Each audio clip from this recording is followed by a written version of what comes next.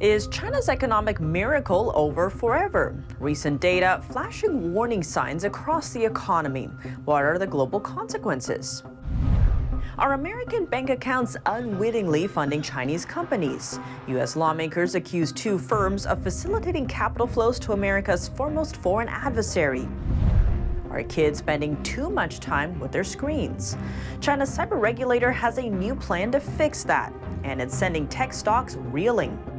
Sun bears or humans dressed in costumes. All eyes at a Chinese zoo fell on a bear standing on its hind legs. What do you think about the unusual report? Let us know below and subscribe if you haven't already.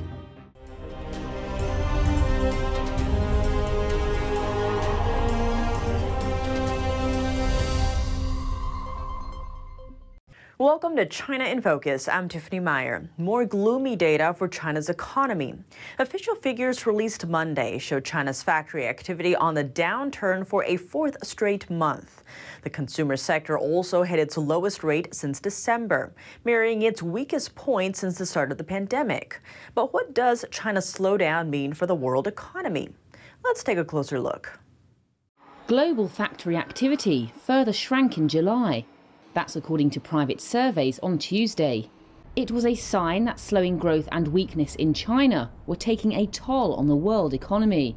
It highlights the dilemma for policymakers who pursued aggressive tightening cycles in a battle to keep inflation down, all while they try to stop potential recessions. China's Manufacturing Purchasing Managers Index fell to 49.2 in July. A reading below 50 marks a contraction in activity. Surveys showed that manufacturing activity also declined in major Asian economies, Japan and South Korea. It shows the pressure slower Chinese demand is placing on the region. Is China's high-growth miracle era a thing of the past?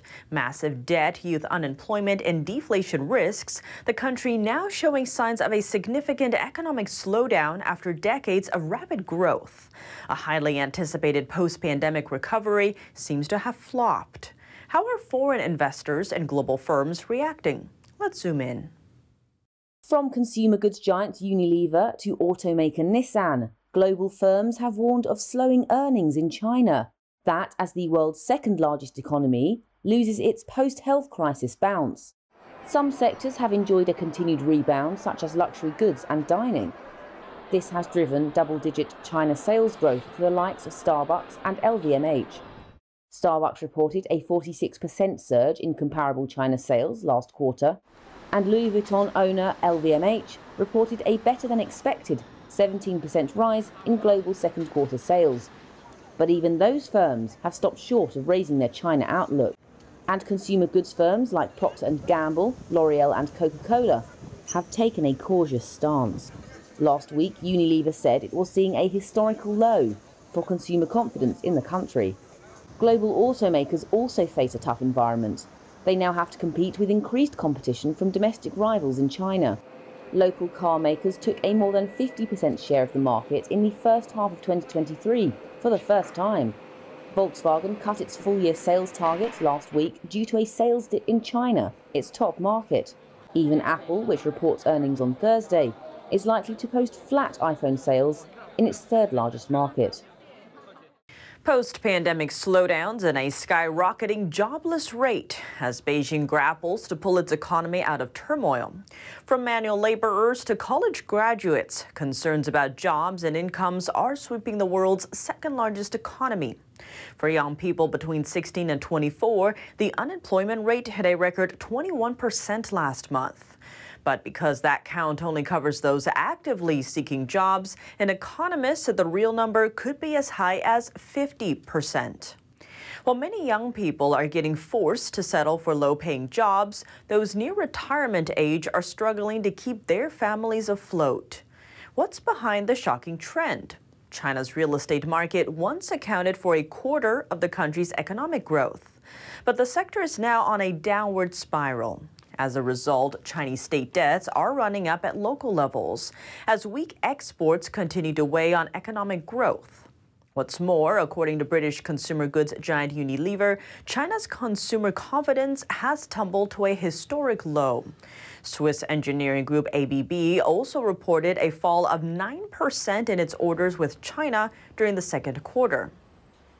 Are Americans unwittingly funding blacklisted Chinese companies? A U.S. House committee is trying to find out after two U.S. firms reportedly allowed hundreds of millions of dollars in capital flow to America's foremost foreign adversary.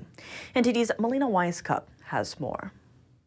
In the first solid action taken by the House's Select Committee on China, members are investigating two firms, BlackRock, which is the world's largest asset manager, and MSCI.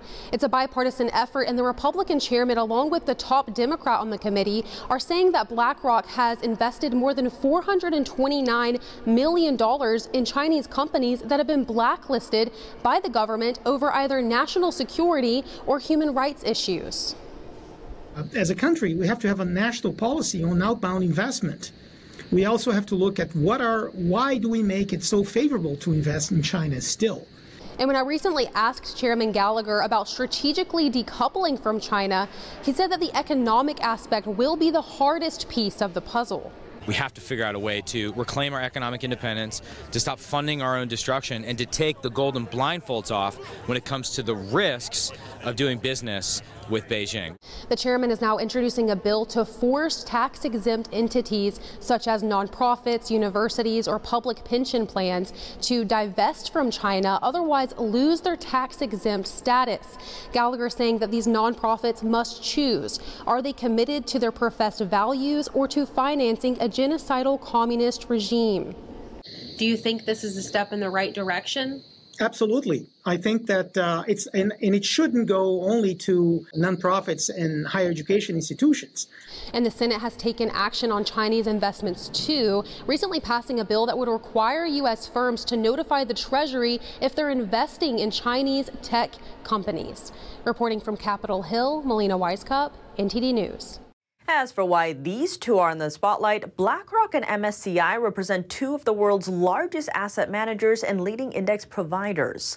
BlackRock oversees more than $9 trillion in assets, with millions of Americans relying on it for their future retirement. MSCI holds over $13 trillion in funds. A brief review of MSCI indexes and BlackRock funds points to the two companies together having directed investments into over 60 Chinese entities already on the U.S. blacklist.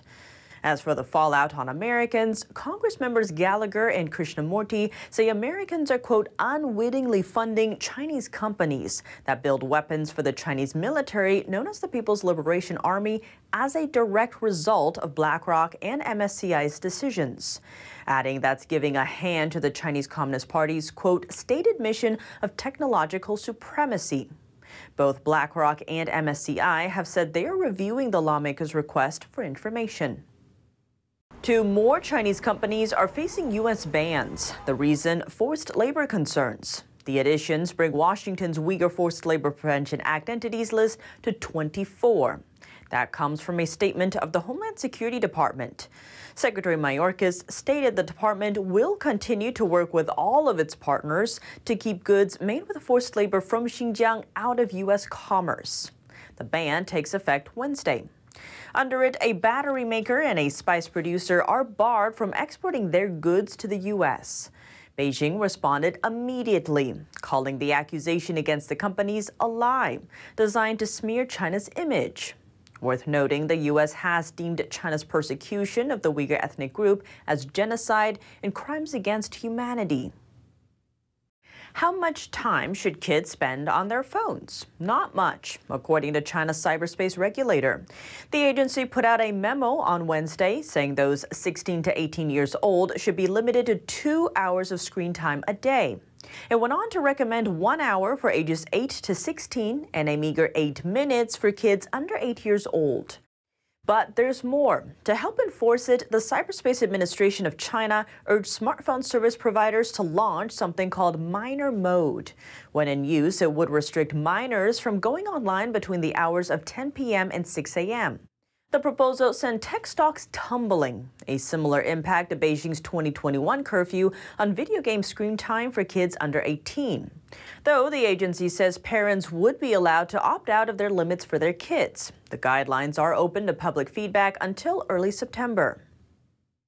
A bear or an outfit straight out of a costume party. One animal at China's Hangzhou Zoo is taking center stage in an unusual Animal Kingdom report. Let's zoom in. A hot topic on Chinese social media, leaving viewers scratching their heads. A debate over whether a bear at a zoo is actually a human dressed in a costume. Over 20,000 visitors flocked to the zoo, with many traveling overnight to get there just for a peek at the controversial bear.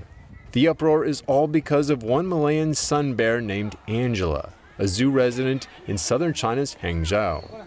A video recorded the sun bear from behind as it stood on its hind legs, an unexpected pose for the animal. But many have likened the folding fur on its body to clothing wrinkles. Others take note of the creature's unusually slender legs. The zoo's daily admissions jumped 30% since the video's release. The zoo has denied the costume speculations, responding in a statement that the bear is very real and, quote, definitely not a human, and citing the impossibility of a person withstanding the heat of a full fur suit amid blazing summer temperatures. The zoo also reminded social media users that sun bears are the smallest of their kind in the world, unlike other much bigger varieties that are more commonly seen. China is cranking up controls of Japanese food imports, and Japanese restaurants in Beijing are paying the price. Some owners are reporting customer numbers down by up to 90%. But why? Let's take a closer look. To become a sushi chef like 49-year-old Kazuyuki Tanioka takes years of study and practice. Like many of his Japanese compatriots, his knife skill is likely among the best in the world.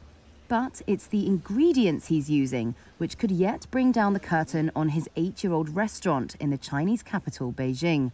The hardest thing for us now is that we can't purchase any Japanese seafood at all because it's taking so long to clear Chinese customs due to the treated radioactive water release issue. Like most Japanese restaurants in China, Tanioka's outlet Toya imports fish from Japan. But Chinese restrictions on some of those imports are making business harder. Shortly after the 2011 tsunami and earthquake damaged the Fukushima nuclear plant in Japan, Beijing banned food and agricultural products from 5 Japanese prefectures. That ban was later widened and now covers 10 of Japan's 47 prefectures.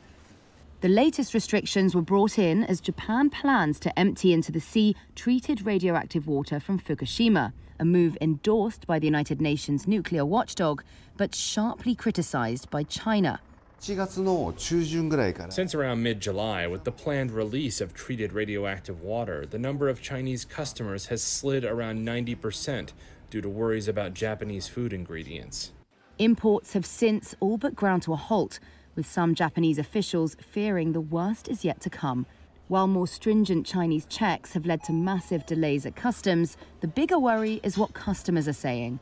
Posts and hashtags on Chinese social media claim Japanese food is radioactive and should be boycotted. This customer said he was reassured by the steps China had taken, calling it a responsible attitude.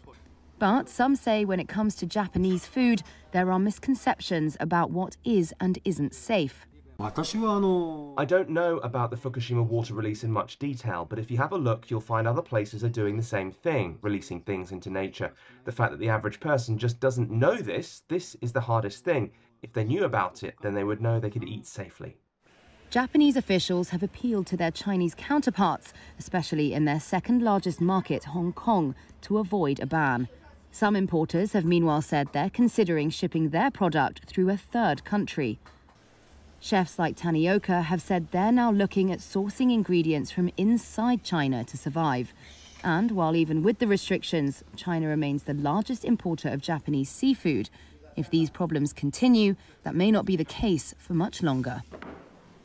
Japan's prime minister defended the plan to release wastewater from Fukushima, saying the International Nuclear Energy Agency concluded the water released into the Pacific Ocean is in line with international safety standards, and noting the water gets treated with advanced liquid processing system methods to make it safe. We will give the international community a detailed explanation of our country's efforts with a high degree of transparency. I strongly urge the Chinese side to engage in a debate based on the scientific evidence. Japan is set to start releasing more than 1 million tons of water from the wrecked Fukushima power plant this summer. The Chinese regime is the plan's biggest critic. Another big story to look out for. Good news for car makers reliant on Chinese lithium for batteries. One of Europe's first large-scale lithium refineries approved in the UK and soon to produce the much-needed material critical to powering electric cars. That report and more coming up tomorrow on China in Focus.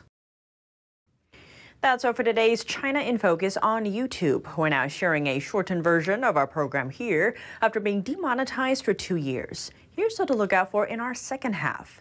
Is China's miracle growth era coming to an end? And what hurdles lie ahead? Declining birth rates, mounting public and private debt, and de-risking.